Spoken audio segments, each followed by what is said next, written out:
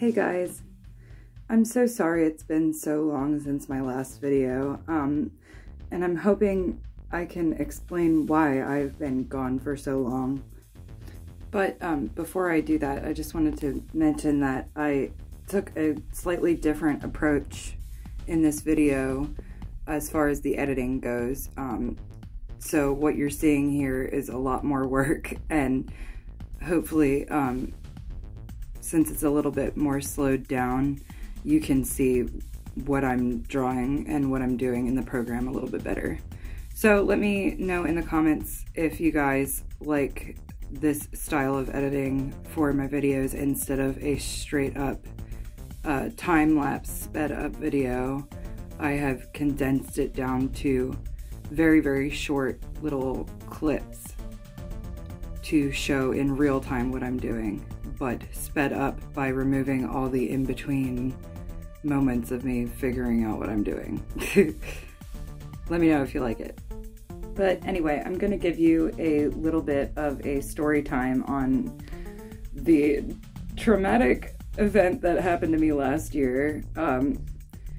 Literally days before, or maybe even a day before I posted my last full-fledged video on my channel that wasn't a short or a re-upload from my TikTok, something pretty crazy happened. I was off work and I was just relaxing, and my feet and my calves were so sore. I work in food, so my legs are very tired after a long day. Let's just keep it at that. And I was just in so much pain and I needed to stretch out so bad. I was hoping that maybe if I could stretch my calves out, my whole legs and my feet would stop hurting as much, because I thought the problem was in my calves. So I was doing some calf stretches, and then I looked over and I saw that my boyfriend had an exercise band that he uses to stretch out mostly his arms. And it's a very high resistance exercise band. I think it's the highest resistance one that he has. So I was like, oh, let me stretch out my calves. This is a great idea. Okay, no, this was a terrible idea. This was the worst idea that I could have ever had in my life. And no one would have ever thought that, but here we go, dumb me decides to use an exercise band and I screw it up somehow. So I stretched my calf out while I was sitting down. Don't do this, anyone. Make sure when you use exercise bands that you're standing on them if you're gonna stretch out your legs or something. I don't really know how you would use an exercise band and not do this to yourself. I don't know if maybe I should have been wearing shoes. I wasn't wearing shoes. I don't know. Anyway, I was sitting on my couch and I had the band under my feet, and I pulled it back and I stretched out my calves fine for a while, and then I was just about to finish and I felt like it was making my legs feel better, and I was gonna go cook breakfast, and as soon as I thought, let me finish and go cook breakfast, the band was still stretched on my feet, and it rolled up my feet and smacked me directly in my right eyeball. And right at that moment, I saw a lightning bolt. I saw blackness in that eye and a lightning bolt. And I closed my other eye, so all I saw was blackness. I saw blackness and a blue lightning bolt in my vision. And then I opened my eyes, and honestly, I think when I first opened my eyes, I couldn't see anything at all. It was almost like when you press too hard on your eyeballs and your vision goes away for a second and then it fades back in. So my vision faded back in for a second and it was blurry in that right eye, but I could see. And then all of a sudden, this all happened within like a millisecond. All of a sudden, this blurry vision in my right eye starts getting filled in the center with black. Right, so it's like black ink flowing out from the center of my vision, and it's covering my entire vision.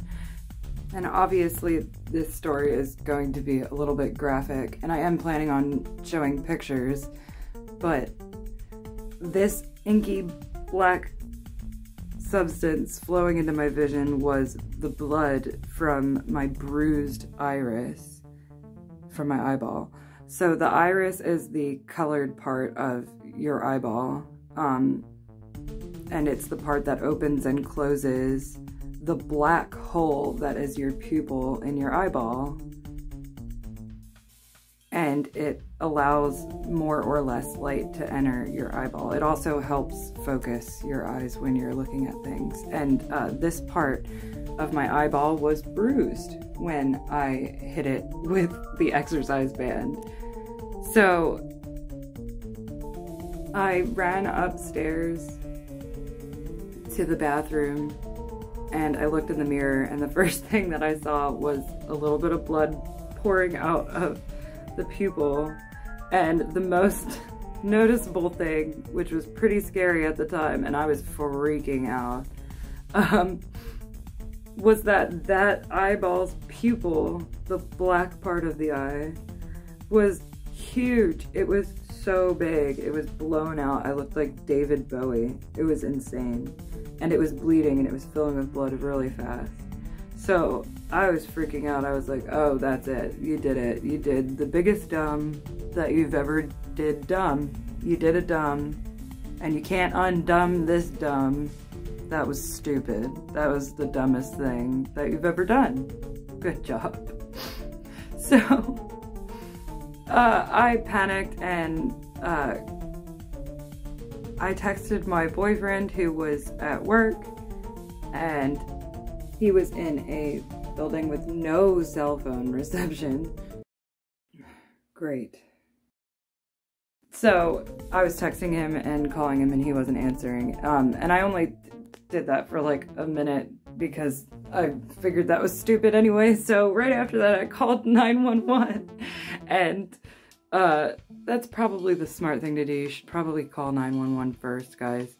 But yes, I called 911 and I remained shockingly calm because I probably was in shock. And then they answered and they were really helpful, and they sent somebody over really quick. They told me to relax and sit down, which I didn't do, and I should have probably listened to them, but I ran and grabbed a bag of stuff, which is stupid. Don't do that if you ever get hit in the eye, because I probably could have started getting dizzy really soon. For some reason that didn't happen, probably because I was in shock. But I wasn't dizzy at the moment, but I did end up getting dizzy later from the unequal vision in my eyes. But I kept my eye closed, and I grabbed my stuff, waited for the ambulance. I sat out front, and they took me in the ambulance on a stretcher, and all of a sudden, while I was just chit-chatting with the EMS guy and telling him what happened and everything was fine, and I was just holding my eye shut, and I started like panicking and having an anxiety attack, and I'm not sure if it was related to the getting hit in the eye or what happened, but I like felt like I was gonna pass out, and it was really strange. And the guy calmed me down, and I cannot remember his name, but whoever you are, you're awesome. If you ever happen to come across my video, I don't think you would. You probably have absolutely no memory of me, considering how much you probably deal with on a daily basis, but I appreciate you calming me down when I was freaking out. I don't know if I would have passed out or what would have happened. But anyway, I got to the hospital and they threw me in a bright room, and I guess the light started making me nauseous, so I ended up having to throw up. It was a mess. And I took pictures of my face when I was able to, and when I was not nauseous for a minute. And I'm gonna show them to you. There's gonna be a timestamp so you can skip over if you don't want to view the pictures, but they are a little bit graphic. So this is what it looked like when I first hit my eye at the hospital. It was really, really swollen, and I had a lot of tears, and you can see it's kind of filled up. It's really hard to see, but it was filled up with a lot of with blood and debris and some sort of like white liquid. It was just stuff from inside my eye, I guess, that broke apart, was swirling around in there. So not very pleasant. And again, I was very nauseous from the fact that the light was entering my one eye way too much because the pupil was so large. On the whole ride to the hospital, I couldn't see out of that eye. It looked like I had a piece of plastic wrap over my eyeball. It was like a yellow, like not see-through film over my eye the whole time, and I guess that was just from all the fluid in there. But I ended up keeping my eye shut because that helped stop me from getting as nauseous and panicked. And when I got to the hospital, I opened my eye again to see if it worked, and it luckily I could see. It was just very, very, very blurry. So they checked me out, and they said that I had a scratched cornea and a bruised iris, and there was no real idea on how long it was going to take to heal. But it could have been so much worse. And I'm going to show you some pictures now of the progress of my eyeball healing. The pupil was huge at first, and it did get smaller, but it is permanently a little bit bigger than the other one. It seems like just recently, within the last couple of months, it's gotten way better at seeing in the bright light. I used to have to wear sunglasses like all the time in light, and now I don't have to anymore. It seems like that pupil can actually shrink down again in really bright light, but in like medium light, you can really see that they're a different size still. So it's kind of interesting. I almost wish that the visual difference between my eyes was more drastic, so I looked cooler and more crazy and creepy and wacky, because if I'm gonna get hit in the eye, I at least want to look cool. It's kind of not fair that it's not that noticeable, but it's still an interesting story to tell people, I guess. Now, as far as my vision goes, the first couple of weeks were really rough. My eyes didn't want to coordinate with each other. My right eye was very, very blurry in vision, and it was hard to focus on text. I had to make all the text on my phone bigger, and I couldn't look at any screens or TVs that were too bright, so it was very hard to draw. It was just hard to do a lot of things. It was very hard to focus. It gave me headaches and a lot of pain. But after a couple weeks of healing and my pupil shrinking down a little and everything getting back to normal, I'm able to see almost completely normally again, just a little bit blurry in that eye, and it's a little bit hard in that one eye specifically to focus far away, but with both eyes working together, it's not too much of an issue. And I can draw again, and I'm not light sensitive anymore, so I can stare at my tablet screen again. So I'm very much looking forward to coming back and uploading a lot more frequently again, hopefully. I hope you guys enjoyed this little story time and this little self-portrait of me, myself, and I.